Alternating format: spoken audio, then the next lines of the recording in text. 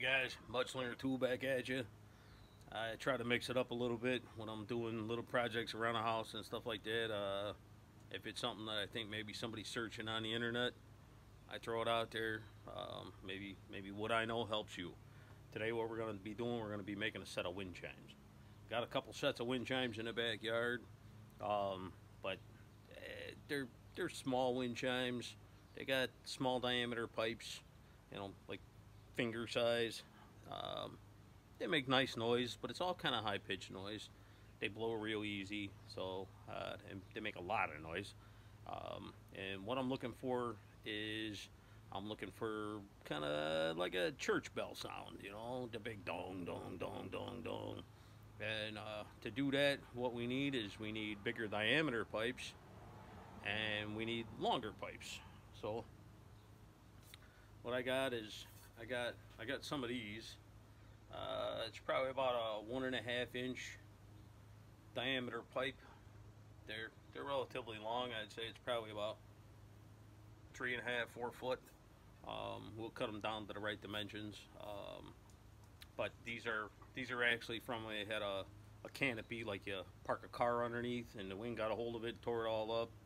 And over the years, I pieced it back together. And the last time, decided I didn't want to piece it back together anymore, so I saved the pieces to do something with, and so my canopy is going to turn into some wind chimes. So it doesn't matter what you have.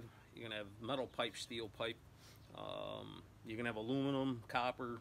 Obviously, aluminum's the best because it doesn't oxidize or anything else. Everything else is, even these, I'm going to paint them and stuff, but they're going to rust. But I mean, you get a good 10, 12 years out of them before they start rusting if you paint them good. But so we got our pipes on a set of wind chimes. Typically, what you have is you have 5,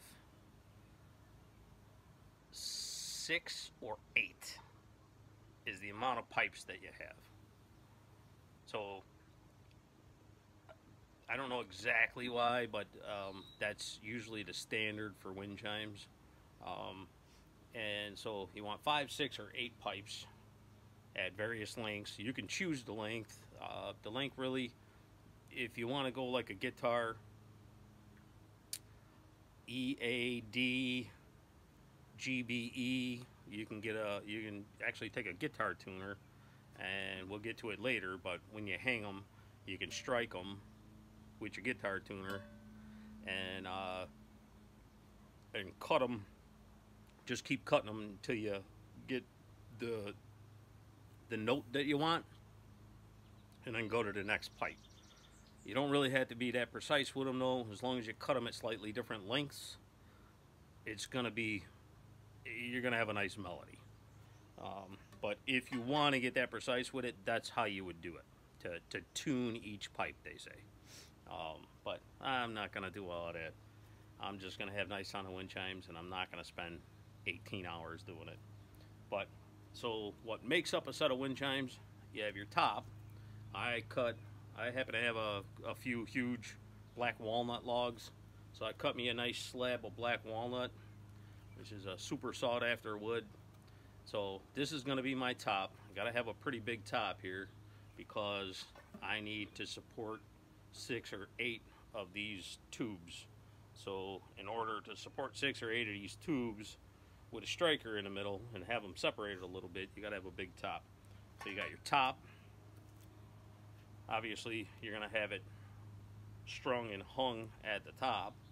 Then your pipes in the middle, you'll have what they call a striker or a clapper. So I cut another small piece of black walnut.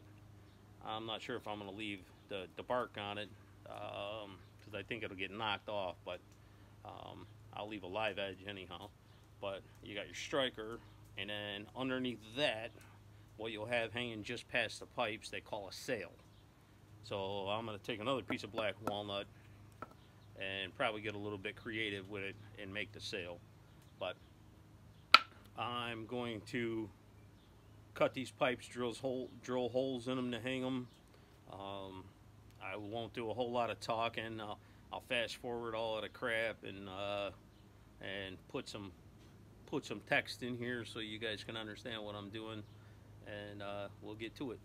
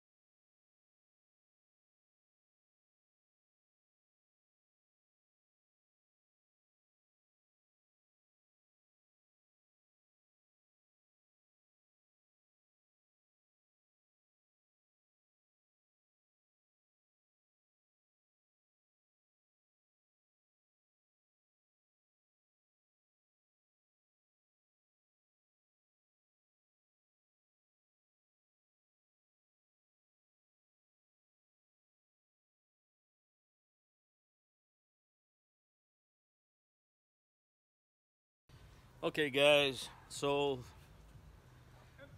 we got our we got our cracks in the black walnut. We got our wood glue in them. Our wood glue is dried.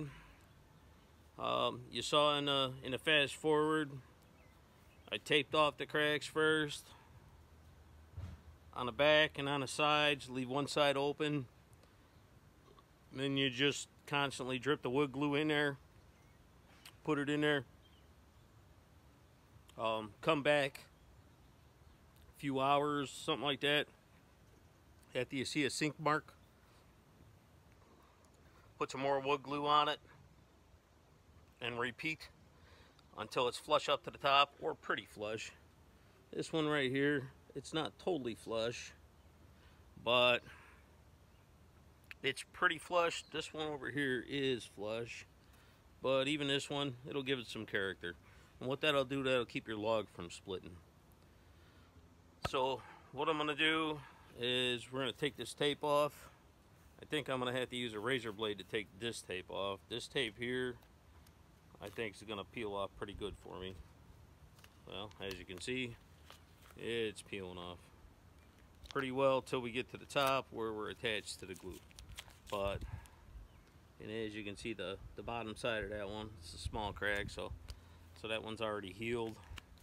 This one here, you can see some bubbling down in the bottom, but I'll take a razor blade and scrape this tape off all the way around, and then we're gonna sand all the, you see the shiny spots where the glue is from me putty knifing it into the hole. We're gonna sand all of that down until we got a normal piece of log here.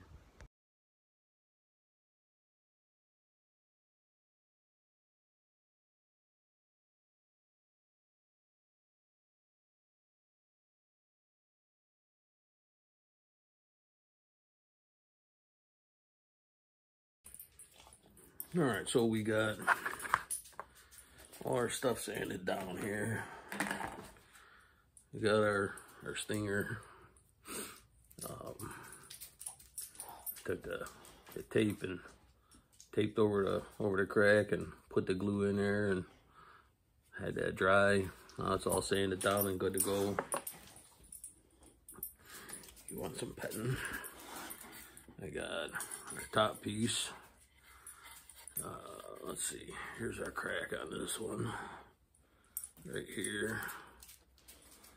That's all sanded down and filled and sanded down and ready to go. I think there was another one on this side, but everything's sanded down. There's some nice black walnut. Then I cut me I drew a butterfly on a piece for the sail, and then with my Dremel, after I drew the details in there with my Dremel, I kind of carved them in. I don't know if you can. It's a little rough, but I mean, it's all sanded down smooth, but I mean, the carving's a little rough. That's kind of what I was going for, not like a laser design. We got our sail.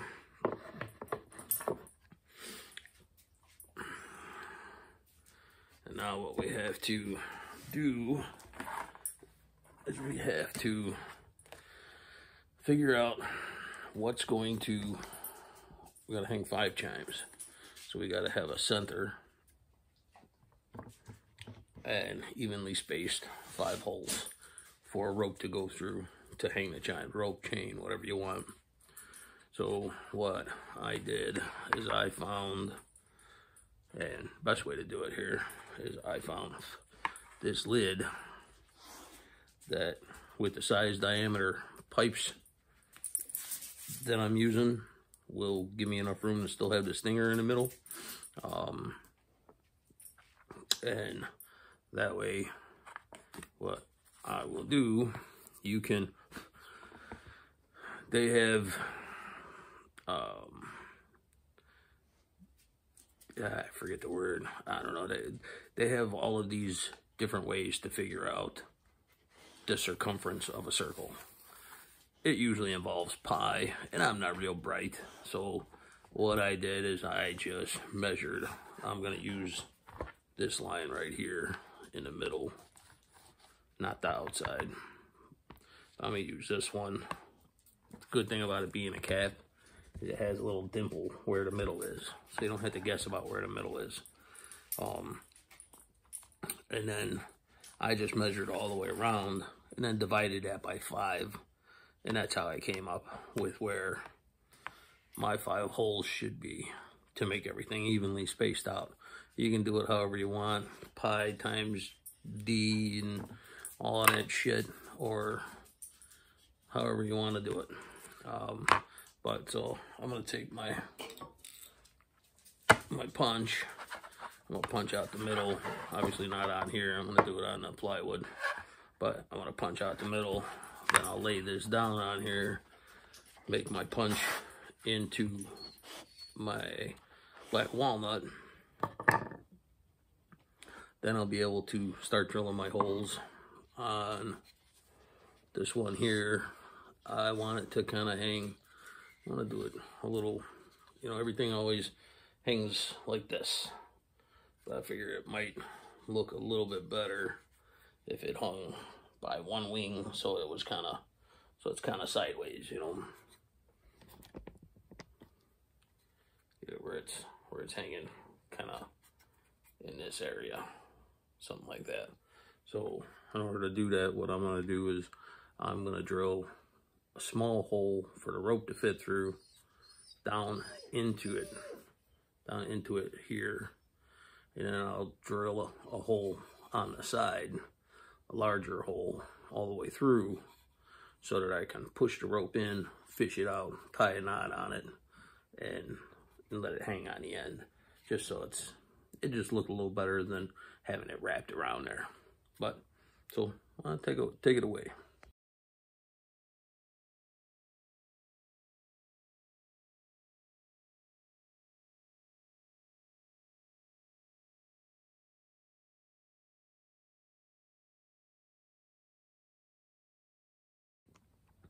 So we got all our holes drilled to slightly larger than the diameter of this line here. And now we have to do this line, by the way, this is, I think, 650 foot of, I forget the diameter of it, but it's made for fishing. I actually got it at Walmart in the fishing section. It's to run a trout line or a long line. It's 235 pound test, and it's braided nylon. So That's why I figured this would be good for the chimes. I mean, obviously these aren't 235 pounds, but my board here was just shy of 18 inches. So I'm gonna measure twice and cut 5 that are 18 inches so that I can have at least a foot over the top of the top piece, because that has to be all bound together and tied to hang on a hook. And then the sixth one, have these long, I got these long chimes. So the sixth one, I need the foot over the top piece. Then it's got to be able to run all the way down through here with a little extra space to hold the sail underneath the chimes. So we'll cut 5 at double this. The last one we'll cut using a measurement for this with this chime. Got my handy dandy torch here. As I cut them, as you can see, I just unwrapped this minutes ago, and that much of it started unraveling. So you can't tie a knot in it and still feed it through the holes. So we're gonna cut them, burn them, cut them, burn them. That way the ends are solid and skinny. So plus it'll make it easier to poke it through the holes.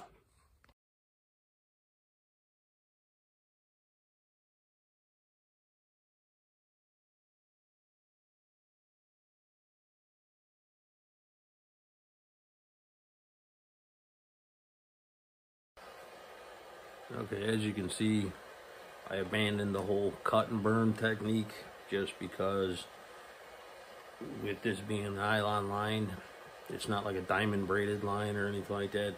It's just twisted, so almost instantly when you cut it, it starts, the strands start fraying.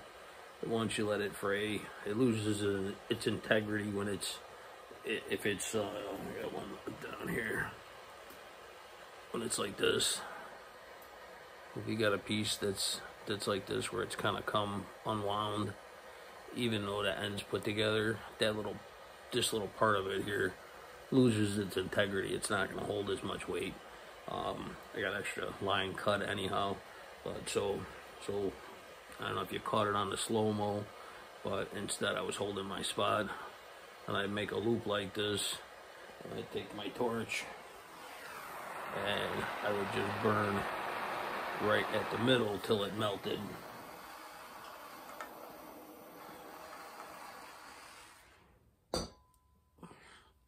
And the minute it melts, it's not wax, it's not rubber, it's not plastic, it's not staying real hot. So the minute that it melts, you can just kind of take it like this and do one of these, and you end up with the end of a line that looks, pretty much like that. So it's just melted enough to keep it together. All right, so we have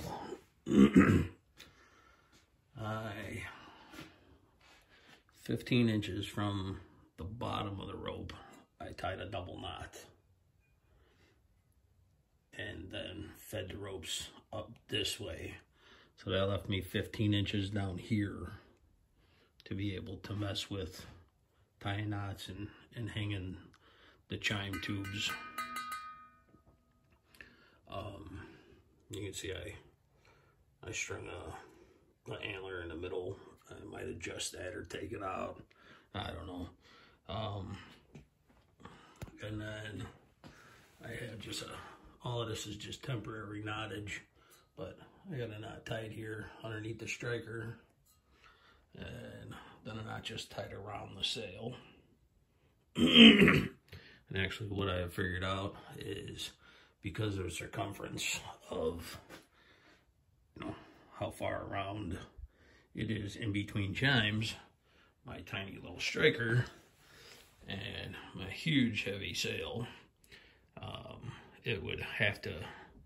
it probably would not blow. It's more like a tornado siren at this point, because, it can move around this much and make no noise whatsoever.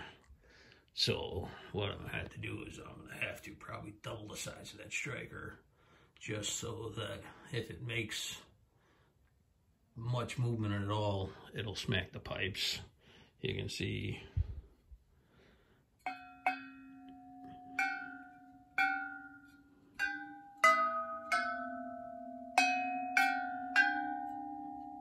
they got decent sound to them. But so now what I gotta do, I gotta remake a striker, but I don't need to involve anybody in that. But I'll unstring all of this, take it apart, and throw some stain on the black walnut and on the new striker that I make, and on the butterfly.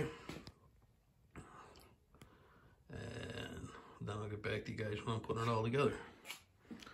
But so far, if I got enough room to back up here, it's super long. But that's what it'll end up looking like. I had a little stump of mulberry hanging around, so I remade that striker. Now, as you can see, without much movement at all, it'll actually ring. Now we're gonna, since this is black walnut, you know, I keep saying black walnut, but very sought after, very expensive wood. I'm gonna go with a golden oak stain. If you had a golden oak or a natural stain, that's pretty much what you want for black walnut or any kind of wood that's got a really nice color, because you don't want to actually color the wood. Black walnut would pretty much, if you licked your finger and rubbed it on the wood, the colors of the wood, it's almost black and in spots.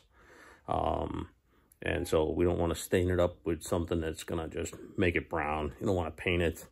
And you don't want to just clear it like a natural stain or something like that you could use.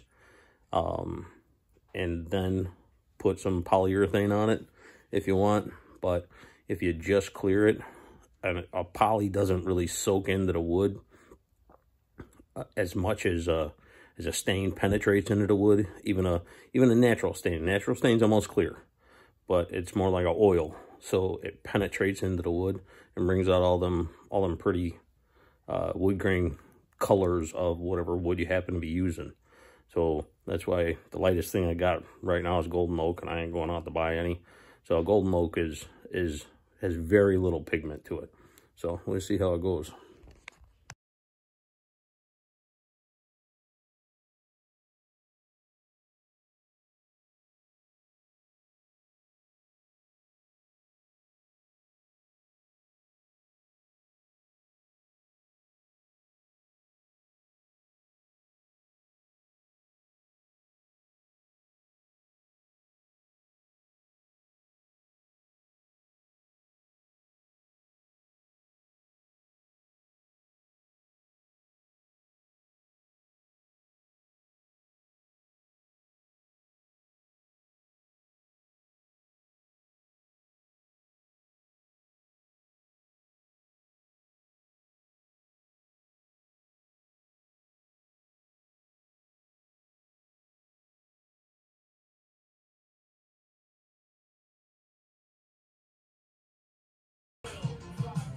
All right, so what we got now is we strung our strings through the painted piece, well, through the stained piece and the gloss piece, the top, and then I got them hung from a hook. You pull all the strings. This is a piece of galvanized wire, thin gauge galvanized wire. And the whole premise here is that you put them, you hook it over the hook, throw a level on it, and pull the wires, that your cords, until the levels out.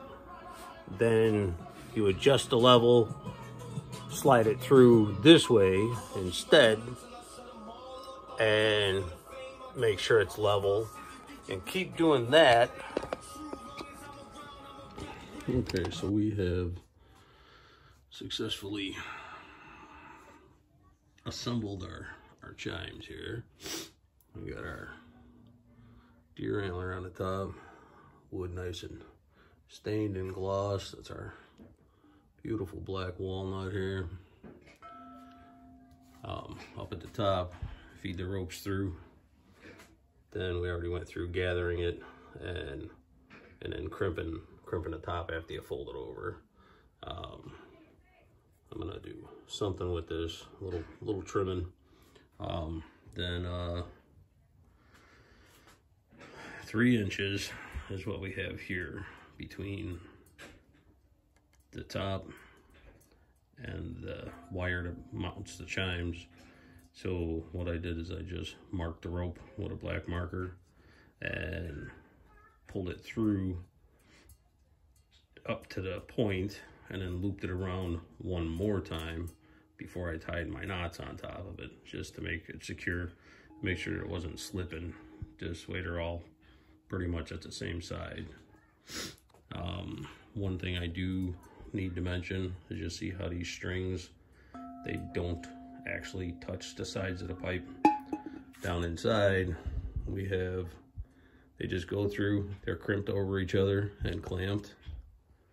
It's a super thin piece of galvanized, and you can't have them touching on the sides of the pipe, because what you're counting on here is vibration.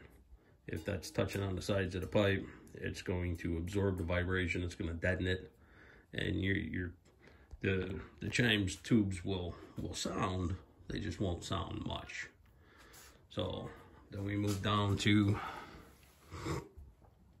our stinger, and again, just got one knot under there, but you see the stinger it's about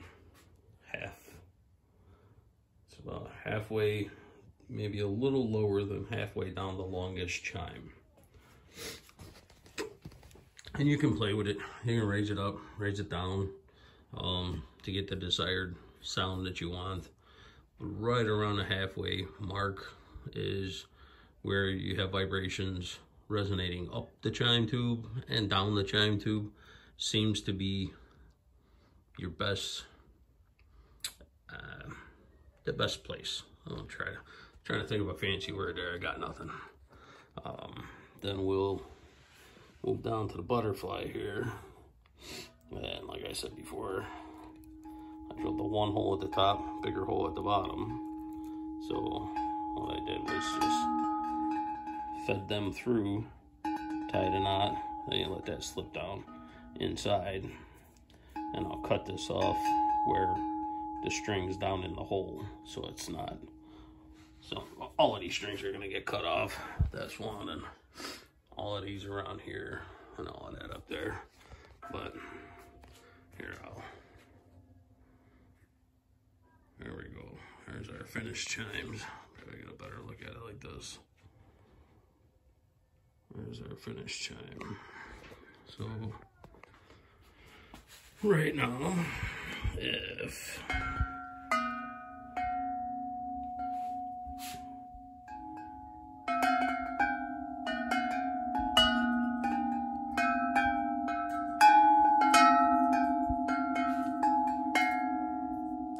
kind of like church bells, and you see the sail isn't moving that much as compared to when I had this small stinger on there. It had to do a lot more moving to possibly ring a chime. All right, well, that's it. Chimes are all done.